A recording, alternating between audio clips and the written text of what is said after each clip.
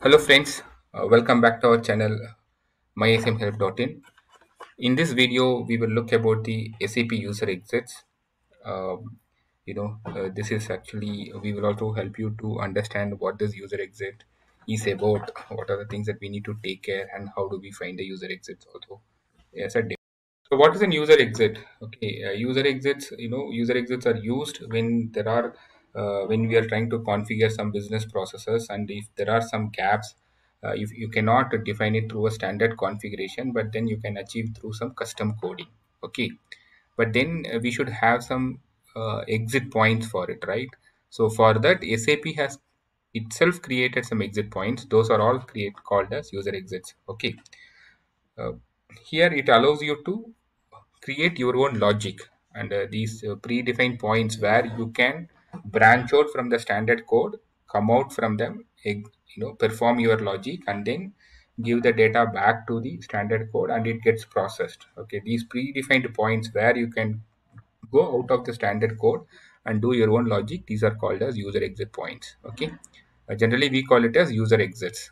Okay, uh, then these exits needs a lot of technical knowledge, because you need to first identify them, and then you need to keep a breakpoint and check whether for your business process that particular exit is getting the data is coming to that stopping at that particular breakpoint.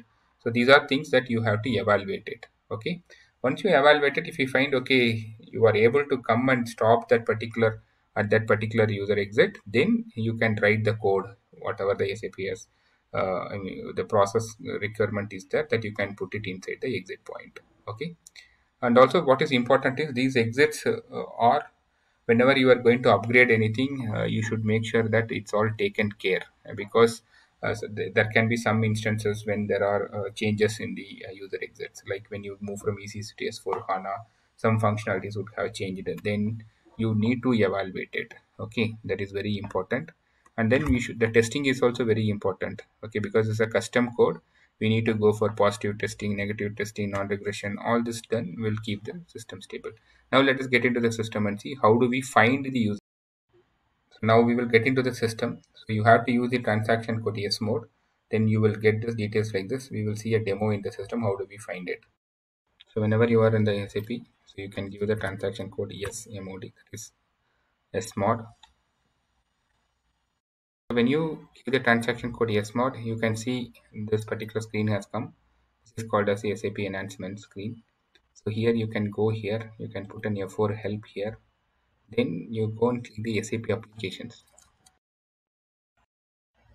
So we can click the SAP applications. You can see they have given the modules, and they have given if you can go one by one. So inside the module, then there are also the sub modules. What is all those things they have given. Now maybe I will take this one, production orders. So here again that they have given which areas, you know.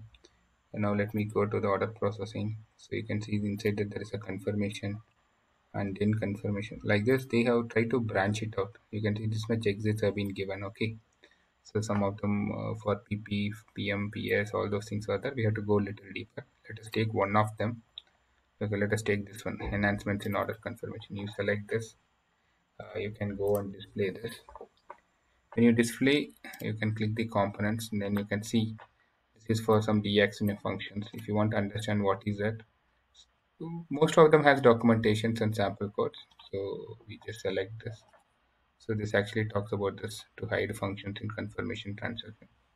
So it has they are defining what it can do here. Okay. So this is how we will be able to identify an exit. So you can go to that application, select your module, and some of them has also given some sample codes also. So like this, and in case if you wanted to stop this, you can try to keep a breakpoint here, and then you should try to see during that particular transaction, whether you are able to stop this particular activity. Since we have taken confirmation, so this confirmations like CO11, CO11N, like that we have to execute it and see that one. So this is a simple video to help you to understand how do we find a user exit for a particular module in a particular area. Okay. Oh, thanks for watching this video, guys. If you have any questions or doubts, feel free to drop a comment. We will take it up from there. Okay, thank you very much. Bye.